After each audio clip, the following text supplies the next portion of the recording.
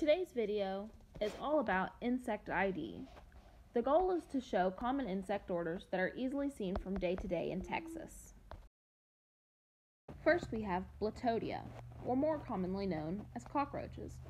Cockroaches are typically seen as a pest and like warm and wet environments. Cockroaches are always going to be flattened and will always have their head hidden by their pronotum. The pronotum is akin to the thorax. Commonly we'll find cockroaches in places like cabinets under sinks, or by our tubs, showers, or by pools and sewers. Next is Coleoptera, or beetles. Beetles' elytra, or their outer wings, are hardened and solid like a shield that help protect their insides and abdomen. The elytra cover the inner wings and meet in a straight midline. Coleoptera serve many different ecological roles, and these roles will even vary from immature to adult form.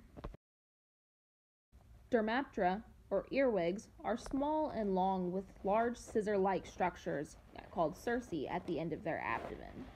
It's important to not confuse earwigs with rove beetles, as rove beetles are a beetle and lack these cerci, while earwigs have the large cerci. The order of flies, midges, and mosquitoes. The second pair of wings will always be reduced to halteres, and because of this, it will often look like they only have one set of wings. However, when you look closely, the halteres look like little underdeveloped sticks coming right up behind on the second pair of wings. Dipterans can also serve many ecological roles. Clearly, mosquitoes are a large pest. However, other flies can also be very good pollinators. Ephemeroptera, often called mayflies, are aquatic species. They're extremely good indicators of good water quality. They typically have large triangular forewings with smaller hind wings, and at the end of their abdomen there are 2 or 3 long string-like appendages that may look like tails. Up next is Hemiptera, which is typically broken into 3 suborders that are all considered to be true bugs. First, we have Aucheneranka. Examples of Aucheneranka are going to be cicadas and leafhoppers. Next, we have Heteroptera, also known as our true bugs of the true bugs. Examples of these are stink bugs. And finally, we have Sternoranka. Examples of Sternoranka are aphids, scale bugs, and several other different kinds. Different characteristics of Hemiptera suborders are going to be the very leathery-like Hemelytra, or they're going to have clear front wings like cicadas or lace bugs in the family Trigidae. Up next is Hymenoptera, ants, bees, and wasps.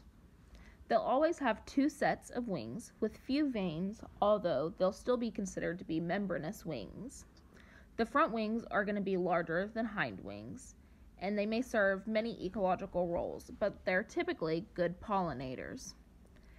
Many of the females in this order will have some adaptation to sting.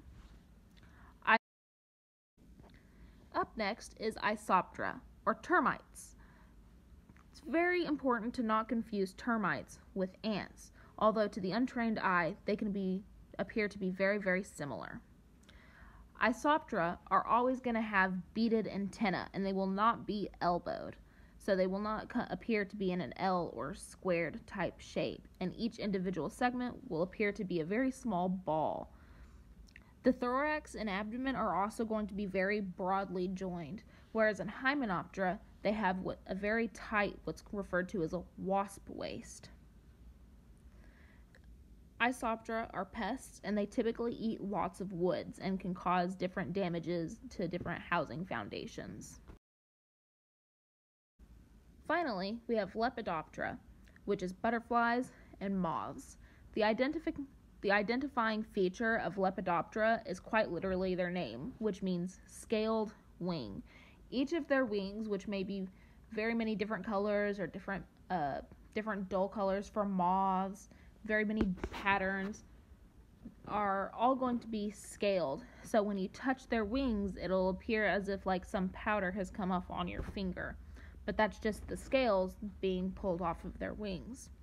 Lepidoptera are very good pollinators. When people think of pollinators, it's typically lepidopterans, so butterflies and moths, that are first thought of, although bees come into a close second to that thought. They serve many different ecological roles, though, although it depends on their life cycle. Typically, immatures or your larvae will be considered to be agriculture pests, while your adults will be very good pollinators.